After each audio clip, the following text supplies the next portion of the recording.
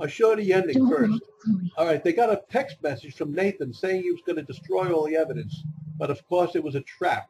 And here's the needle in the neck, and they found the evidence in a storm buster bunker. Do you think maybe the Prescotts might have weather-changing technology, and they're deliberately making the tornado happen?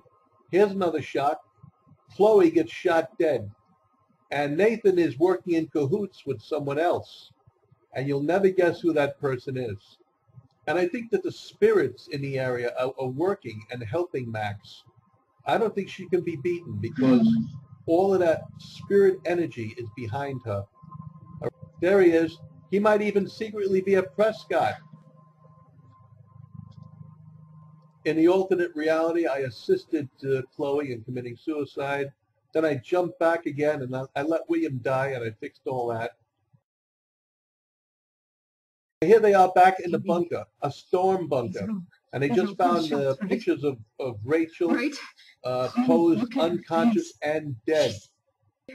Don't Nod cannot let this happen. They have to give us a way to jump back and fix it all. And Max has to find a way to stop that tornado. If the Prescotts are using weather technology, she has to find the machine and stop it.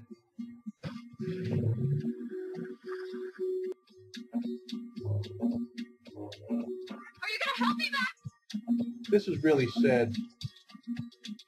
Oh, stop. Look. Please, no. Oh, It's horrible. That smell. Rachel. All right, this is really terrible. Rachel, no. Oh, Jesus. This is fucking horrible.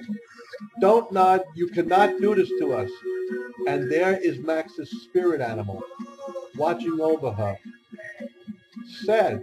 See that? Bowed her head in sadness. What is that? There's the two moons. Jesus, One of the Chloe, look moons at the fizzles sky. out, which might be special effects, or it might signify the death of Chloe.